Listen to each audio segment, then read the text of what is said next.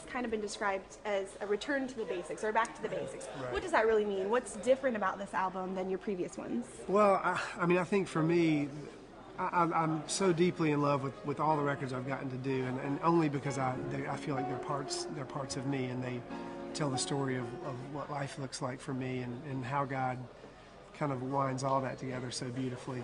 I think what sort of set this one apart for me, and a friend of mine said that the drummer on the record, I sent him off a couple tracks to play drums on, and he sent them back and he said, "Man, these are grown-up songs." And I was like, "What do you mean grown-up songs?" He's like, "They're real-life grown-up songs." And I think it was the first time where I feel like I made a record as a grown man somehow. You know, I've always, and that's not to say that it's going to be some profound thing for anybody who might hear it, but I just felt very much like these are real life circumstances, people dealing with very difficult broken marriages, people dealing with very beautiful experiences with having children for the first time, and all of those things aren't necessarily specific songs, but they all played into how these songs were written, and so they became very personal to me and very real in a way that just felt new again to me, and very simple.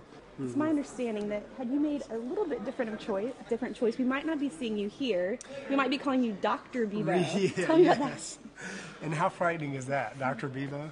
Most people that know me know that would be a very, very, very bad thing to happen. But I studied biology in college, and my entire plan of life was to go to medical school. And so got my degree and graduated, and just had some friends who, I had started writing songs in college, and I had some friends who really encouraged me to at least see what would happen with music. And so I kind of reluctantly decided to just see, take a year. I made an independent record, and just at the end of that year see what was happening or whatever. And that year has turned into 16 years now. So it just kind of took on a life of its own. And it's honestly one of those things where I think God directed it in a very specific way. I call myself an accidental musician, but I don't think there are too many accidents on those in the way that God works. So you're happy with your choice? No more aspirations to become a doctor?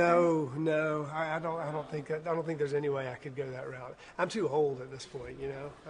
I could start over medical school, but I'd be starting to practice like when I was in my 60s or something. So, well, if you get tired of the musician thing, I guess you could always go to a hobby of yours, which is restoring classic vehicles. Yes. Tell me about your Bronco.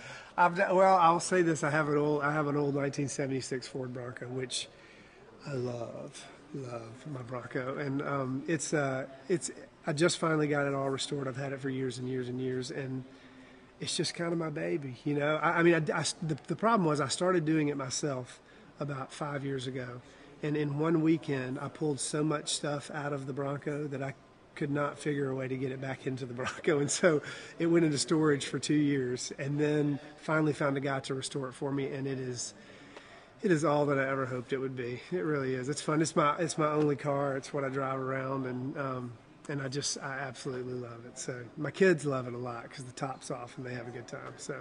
Well, thank you. We won't take any more of your time, but it's good talking to you. It's great talking to you too. And I guess you're going to the real I am. It's time. Here we go. So. We have a 73 Bronco.